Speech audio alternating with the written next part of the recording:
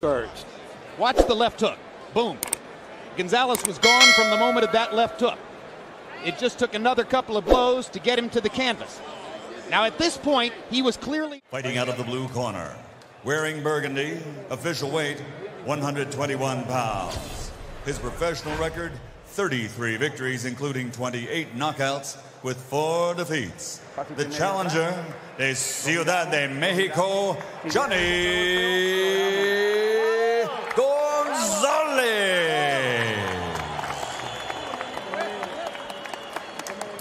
Across the ring, fighting out of the red corner, wearing black, trimmed with silver, official weight 122 pounds. His professional record, 40 victories, including 30 knockouts, only 3 defeats.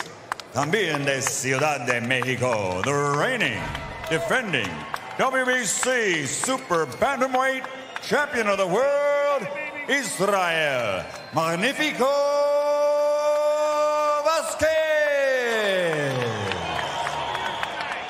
Okay, trunks are okay on both sides. Gentlemen, we went over the rules in the dressing room. I want to caution you, obey my commands at all times. Keep the fight clean at all times, and what I say you must obey. Good luck. Buena suerte. Touch up. advantage. He's so much longer. Left hook grazes across. Vazquez starting to get a little. Gonzalez blocked that left hook. Right sure he got his attention. Now Vazquez goes. Very economical to lure him in to an opening. Vazquez. We worked together with Nassim Hamed. He couldn't believe all of the Mexicans he saw there. He was surprised to see no big guys. Yeah, what, these are all little guys, Emmanuel, right? Yeah, I say, what's good? What's the welterweight? Vazquez landed a couple of solid punches. Fight right now. Keeping every other, and even when he creates range. Yep, and he's It'll be interesting to see if Vazquez can maintain his and stay in his envelope and keep trying to find out good power shots in there. Compared to the fire of the first fight. Toe-to-toe boxing. Gonzalez the taller. Good left hook inside by Gonzalez. The jab keeps Israel Vazquez at range. Gonzalez still getting the best of it well into round 2. To successfully step inside his jab and fire at something done. But he couldn't get a rhythm. Once he landed that one jab or so right where Gonzalez went right back, he never let him get a really good one, and that's about it. But Gonzalez has the long-armed Oscar Larios at the end of last year, and he said yes, he's more technically skilled, he's a better defender. Range. He uses range even when he shoots his punches. One of them jabs, landings. I think his best punch is his uppercut. He's been nowhere near close enough to throw. It's a sparring session. Hard right hand by Gonzalez over the top. Vazquez wanted to answer back right away.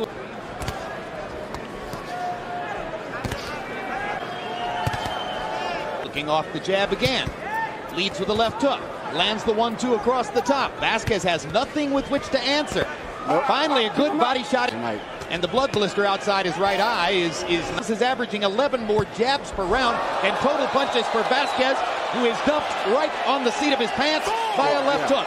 He's been so frustrated in trying to figure a way to get in that he can't even think, and C punches is coming at him. Right, and the jabs set up that hook. Yeah, that's what he's working on. He's working the left hand so much that Vazquez is having problems. He rocks Gonzalez with a big right hand inside. Vazquez had left, and he found out. Absolutely right. Body punches by Gonzalez, but better than Vazquez is handling the distraction of his damaged right eye. Of Gonzalez gets the screen. Vazquez lands another left hook. Gonzalez with the right across the top. Gonzalez is a classy stand-up machine boxer puncher. Yeah, great four-punch combination by Gonzalez there. Vazquez with 2 fighters. If they wasn't Mexican. Good determination. I think he hasn't invested. Here you see that the left hand has been having Vazquez so confused for mainly jabs, and he's been looking for a jab, and he got caught with a left hook that he didn't even see because he was looking for a jab to come instead. Above the temple on the top of the head, and it's amazing how many times you'll see a guy go down from that shot. Yeah, yes. And here Vazquez coming. Now it's a chance that he got to land a punch because Gonzalez came a little more aggressive. Outside. He's got to jab his way in. No, he's in with a good body. Find a way to get in, and then you forget and get caught yourself. Clean left hook. Land with the length and the range against. Not that easily done against a guy. The whole night. That's Gonzalez's one. Good Vazquez. His fight.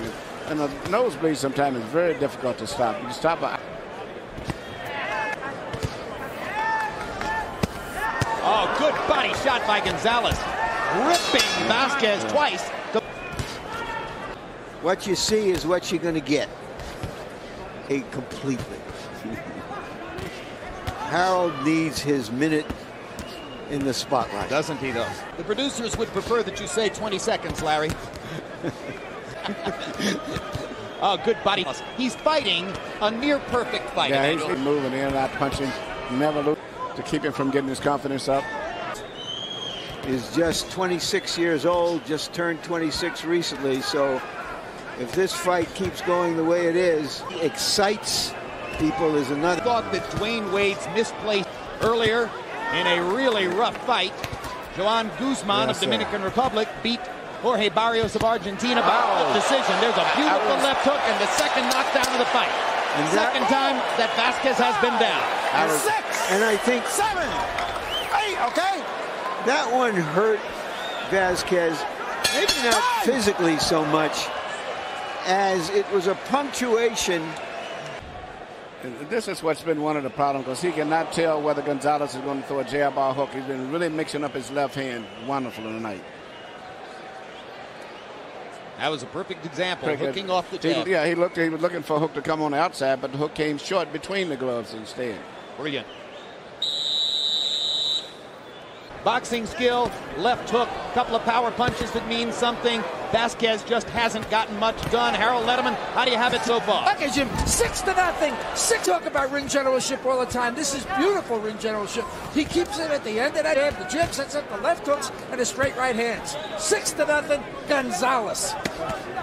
And Gonzalez looks like he really wants to finish this in sensational style. Is that a mistake? No, I think no. He's landing enough punches. He can gamble. It is a gamble, and that's what's been so good. He'll come right back to keep Vazquez from getting. But needs a knockout. I believe he does, myself personally. I don't know if it will happen, but I'm just looking at his facial expression. He's never lost his determination, and he's still punching with full power. I agree. I think he's going to go out on his shield. Good right hand there. There it is. Knocks Gonzalez down with a right hand. Yep.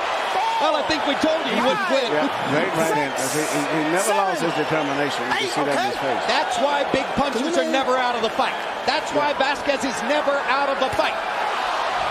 And Gonzalez may really be hurt here. He's in trouble. Because he was just holding on. But he's doing what he should do. Clench. Don't care what the crowd say. Just clench. Don't trade punches while you're hurt like this. Well, that got the crowd's attention. Buying time. Kenny Bayless watching. Gonzalez effectively buys another 5 seconds. Doesn't have his legs back yet. Vazquez still looking for another big shot. Gonzalez starts to throw again. Now this is becoming what the fans want to see.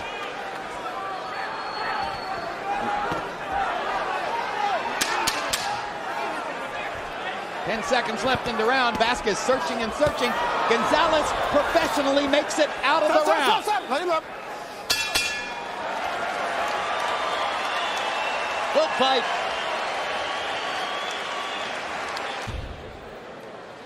What we can see here was basically Gonzalez got too close. When you're trying to throw a short punch at a short distance, Vazquez with the shorter hands was more accurate.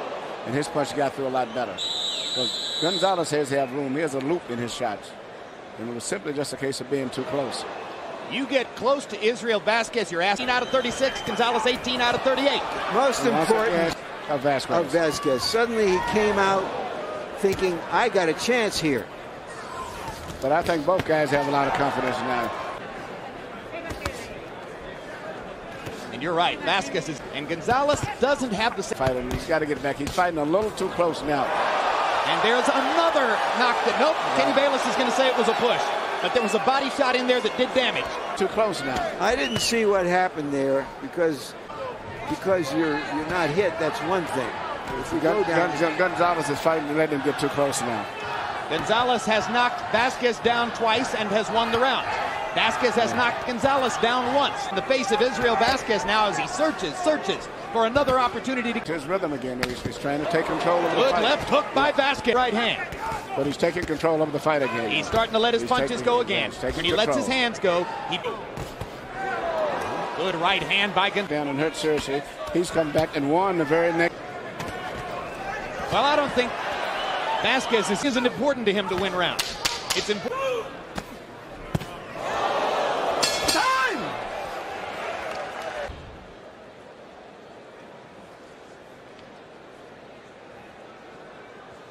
Now that was what was ruled not a knockdown, and yeah, it was it was a 1% on the power shots. That's much higher than before. Gonzalez, 95 out of 209 in power shots, 45% touches on what would be a rousing decision victory, or so it would appear. And Vazquez looking for a knockout, lands a big left hook and hurts Gonzalez. Not that badly though. Here comes Jhonny coming back. But the blood starts to flow again, liberally from the nose. Got to be a distraction, Emmanuel. Vazquez is very strong with the punching power. But the thing about it is you have to watch, Gonzalez still punches with pretty good power. Yeah, and keeps Vazquez on the defensive and now loses his balance. Much for Vazquez. Gonzalez is still a gangly type. Low blow. Got warned.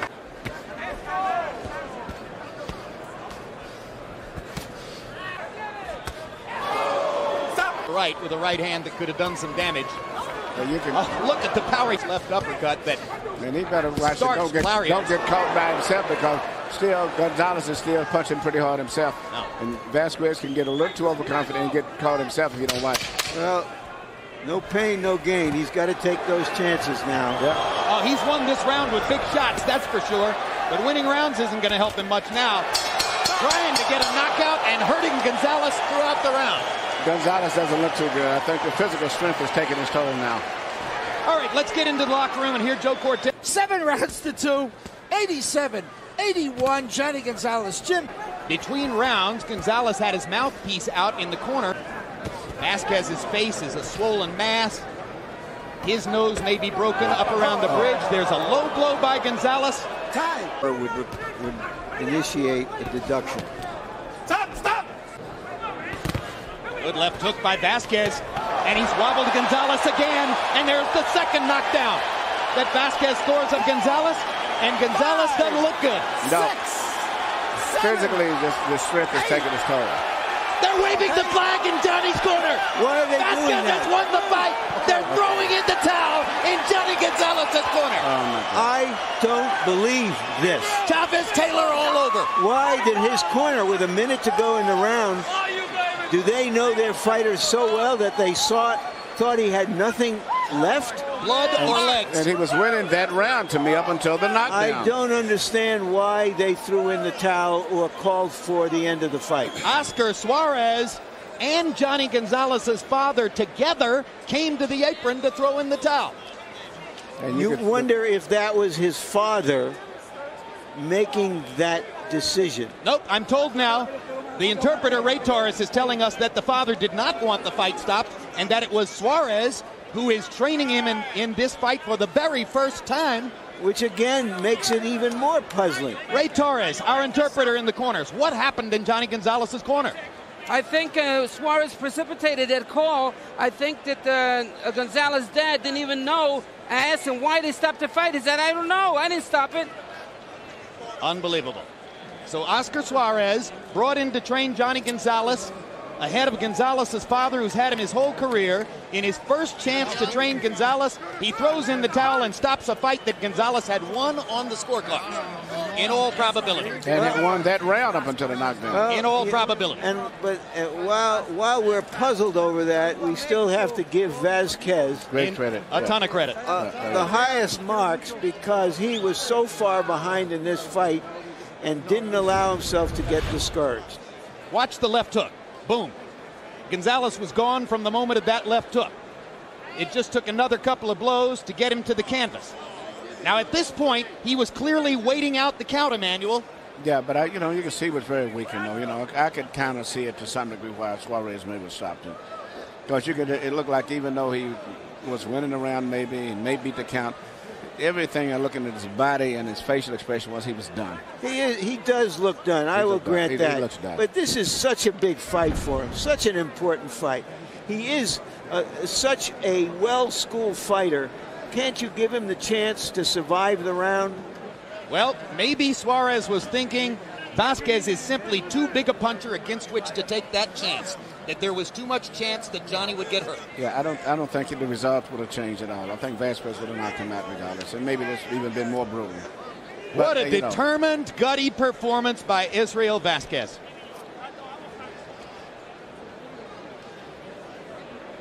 Now, we're going to watch this replay on which you'll see that after the knockdown, as the count takes place, Vazquez spots the fact that Gonzalez's corner wants to stop the fight. And Vazquez is the one who alerts Bayless to what's going on, because Bayless at that moment apparently had his back to it. See this? Kenny Bayless turns his back. And now Vazquez yells, look, look, they want to stop it. And there's the white flag. And it's Suarez who is waving the towel. Now, the way he got up there, he got up smartly. I mean, he got up like a military guy getting up off the floor. He just straightened right up. We were in the 10th round, and Larry, excuse me, Gonzalez was leading 85-83, 85-83, 86-82. Let's go to Michael Buffer for the official particulars on the knockout. Ladies and gentlemen, here at the MGM Grand, referee Kenny Bayless calls a halt to this contest as the challenger, Jhonny Gonzalez, is unable to continue. The official time, 2 minutes, 9 seconds of round number 10 in one of the great performances in this division.